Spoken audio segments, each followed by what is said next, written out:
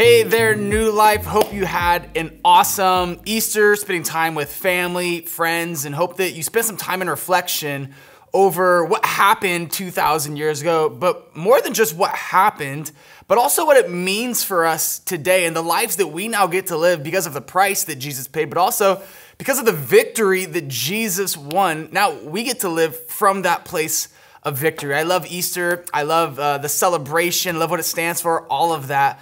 And so earlier in my life, I watched a movie, and I'm going to kind of explain why I'm going to talk about this movie. But early in my life, I watched a movie. It's called Like Mike. It was a story of a young boy named Calvin Cambridge who found himself a pair of shoes, a pair of basketball shoes. Now, Calvin wasn't just a normal kid. He was an orphan in Los Angeles. And so he had this hometown team, and he found these shoes.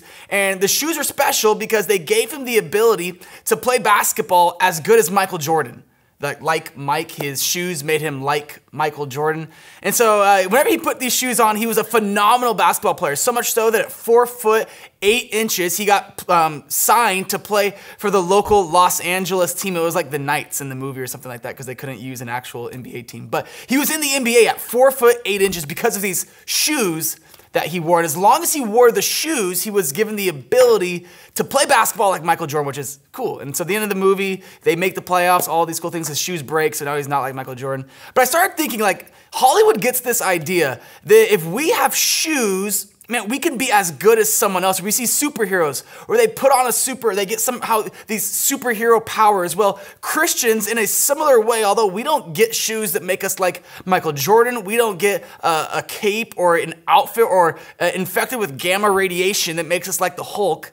But in Romans chapter 8, it kind of explains Easter in a new level for me as I was reading my devotionals this last week. And so Romans chapter 8, verse 11 says this: "The Spirit of God who rose Jesus from the dead." Like, pause right there. The Spirit of God that rose Jesus from the dead has to be an amazingly strong, powerful spirit. It's probably through this Spirit, the world was created. Through this Spirit, I was created. And so what does it say?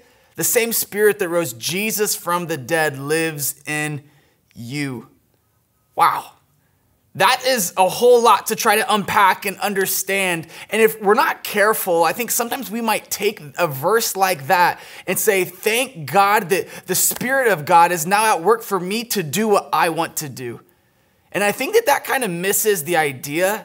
It misses the point of Easter. I don't think Jesus died, rose again so that we could just continue in the path that we live and then just sprinkle a little bit of Jesus in there.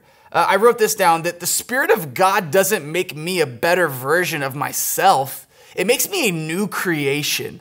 There's a verse that says, "For now there is no condemnation for those who are in Christ Jesus. The old has gone and the new has come."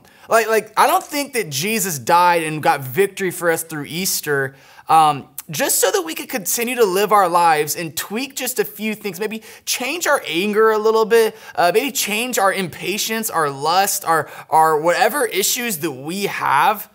I don't think the Spirit of God is at work in our lives just to tweak a few things. I think it's to make a totally, completely new creation, the transformation of our minds, of the things that we do. And so God's plan for our life isn't our plan with a little bit of Jesus. In fact, I think it's a reworking of who our identity is. Man, if we really view ourselves and understand and believe Easter, that was not just something that it's not a story. It's a historical event. And that I get to live through the victory that Jesus earned for me. And that Spirit that rose someone from death to life is at work in me. What if it's more than just me trying to get my goals and my dreams? What if the same Spirit that rose Jesus from the dead is at work in me to make me less like me and to make me more like Jesus? What if the same Spirit that rose Jesus from the dead is actually working to make me a better dad? And to be a better dad, I need to be less selfish. The same Spirit that rose Jesus from the dead wants me to be a better husband.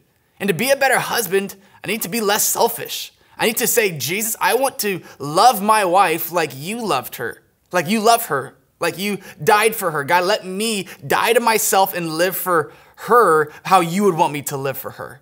What if the same Spirit that rose Jesus from the dead is actually trying to break down your ego, my ego, how we view ourselves in terms of the world, and really just wants us to rest in the fact that we're a child of God? This is such an awesome scripture, but I think that there's a lot to it that, I think Jesus wants to change more than just a few things in our life. So let me just ask you a simple question today and really allow the weight of this verse to hold tension in your mind this week. That the same power that rose Jesus from the dead is at work in you. So an application, how might your life look differently knowing that the Spirit of God lives in you? I think our thoughts are going to be a little different. I think our actions are going to be a little bit different. I think the way that we're going to treat others, the Spirit of God is on the inside of me. Oh, then I need to treat my friends, like my family, my boss, the people I don't get along with, maybe how Jesus treated those kinds of people.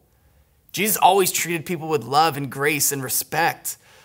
How do I do that? That Spirit is alive and at work in me. So let me just leave that with you today. The same Spirit that rose Jesus from the dead is at work in you today. Let me pray. God, you're awesome.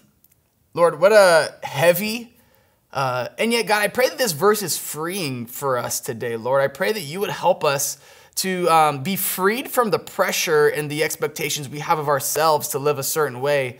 And God, really be free to the identity and the plans that you have for us. That, God, we get to walk through what you have already done for us. God, I pray that you would help us to walk the path that you would have for us, God, not from our own strength or from our own experience, but God, truly because the same power that rose Jesus from the dead lives in me, lives in every single one of us watching today. God, I love you and praise you. It's in your name we pray. Amen. Hey, have a great rest of your week.